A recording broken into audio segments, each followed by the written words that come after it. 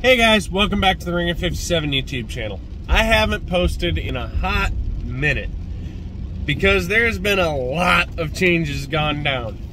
So, as y'all know, about 7-8 months ago I changed careers. Well, same career, different employer.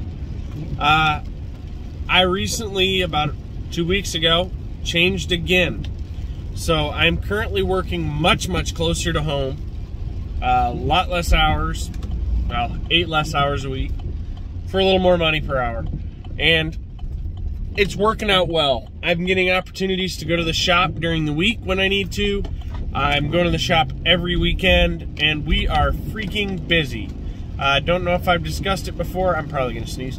But we are moving our shop from Leeton, Alabama to Tuscumbia, Alabama, which is not that far. It's like a 15-20 minute drive, but it's closer to Chad because he's at the shop every single day, and it's a much nicer commercial location. It's a legitimate shop. We're going to be able to set up real nice in there and just rock out and do what we do. We got our air compressor picked up. We got an awesome deal on that. It came with a locked up motor.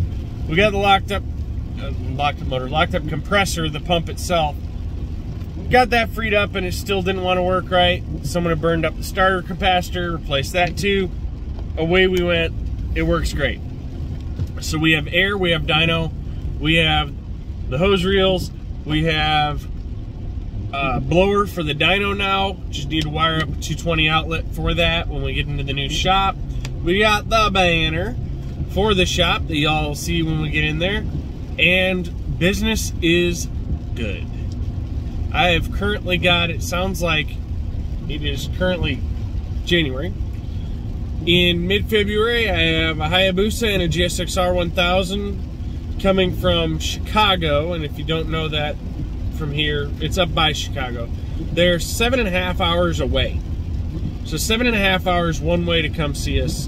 That's how our business is doing. I got a freaking G-ball on the dyno right now that I'm trying to work out. It's got some issues, but we did make good gains on it. I mean, it's a zombie bike put together from 4 different bikes so far, and we've done all the work. Got it running good. First bull made like 142 horsepower. We're now at 150, and there's more on the table to be had. What else we got going on? I still got that 1000 that I've been needing to build. I'm waiting on a crankshaft. Marine crankshaft is a little backlogged right now, so we're just waiting on them to get us a crankshaft back. We can go ahead and put that thing together. Once it's together, we'll be ready to rock real good on that thing. Wesley's bike is done. I don't know if I've updated you on that. And what else do we got going on? We might have a CBO coming in for service. I got another Busa in the shop right now getting a moderate street build. So Wesley's bike, the white Hayabusa, was a mild street build. Just intake cams, tune, dusted pistons, and valve springs. This one's going to be a moderate, so it's the next step up from there. We're hoping to get 180 horsepower out of a Gen 1 with a real low budget when it comes to building a motor. We're still focusing just on top end work at that point. What else we got going on? Chad's bike's at my shop right now. We're going to go ahead and drop that motor out, redegree the cams, drill it for nitrous nozzles, install the nitrous nozzles, and get that put back up in. My oil filter adapter is on the way from Brock's Performance. There's a link in the description you can use if you want to order any parts from Brock's. We'll get you 5% off. Use that link and use coupon code TEAMRIGHTEOUS5. That'll be in the description. For 5% off of your order, and it helps us promote our business a little bit and helps us build a better companionship with Brock's, because they're a very good business. They make very good exhausts, very good everything under the sun. Their clutch mods are in both of our bikes. We're both running Brock's winders. I was running a Brock's Alien Head. I loved it. I made amazing power with it, probably upwards of 300 horsepower. Great shit. What else do I got going on? I think that's about all I got going on right now. My bike needs the oil filter adapter, the winder permanently installed, the Wago wired back up, cleaned up, a relay put in for map switch for nitrous, and we should be ready to rock on that. And then I'm going to start street riding it. Early in February, there's a street event. I need to pull my tire hugger off. My bike's set up short right now, which is great for what we're going to do. I'm going to go do some no prepping. It's not roll racing. We're still going to be racing from a dig. However, it's on the street. So there's no prep to work with. It's going to be an interesting situation. I'm going to throw a nice mild tune-up in it. Probably somewhere in the 230 horsepower range. Maybe 240. Might turn it up a hair.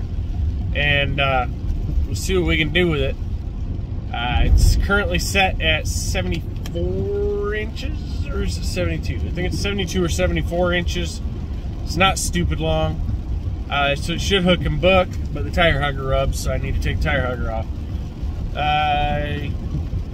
Gotta fix the four-wheeler. I got a lot of shit going on. I gotta clean my shop. The buggy, there were situations that came forward with the buggy that led to a delay.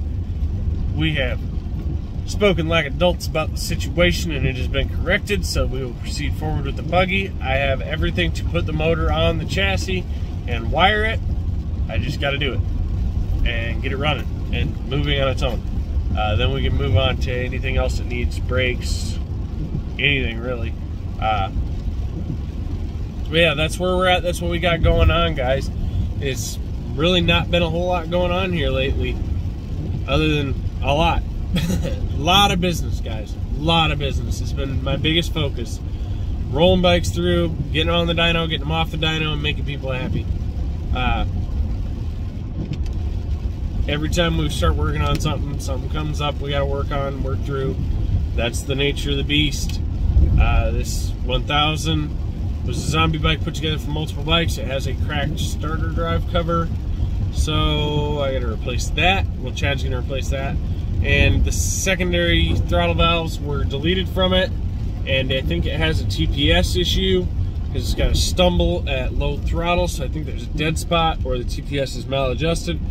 In any case, that'll all be fixed when we switch out the throttle bodies, because he already has another set of throttle bodies sitting there in a box, so we can have our secondaries back and get that right and get the tune just where I want it. I really prefer to have secondaries in. It makes tuning easier. I can open the damn things and make them act like they're not there, but it'll still give me my low-end drivability. That thing had a plugged fuel pump. It was just a lot of shit. Check out the Team Righteous YouTube channel. There'll be a video dropping probably tomorrow, if not the next day, on our fuel pump mod. This guy just stopped at an intersection like he needed to stop, but it's not a stop sign. I don't know what his problem is, but okay. He just parked here. Parked here like an idiot. In any case, I'm about home. I'm gonna go ahead and get a shower after a hard day's work, and I'm gonna get to bed. Tomorrow I'm gonna clean house and have a nice lazy day before I go back to work for the week. Real simple work, guys. All I do is build fences and gates and handrails for staircases. It's gravy work. But thanks for watching. Please like, subscribe. Check out the Team Righteous YouTube channel for more frequent uploads. That is where you'll see me more and more getting involved with Chad's videos and the shop's videos. Thanks, guys.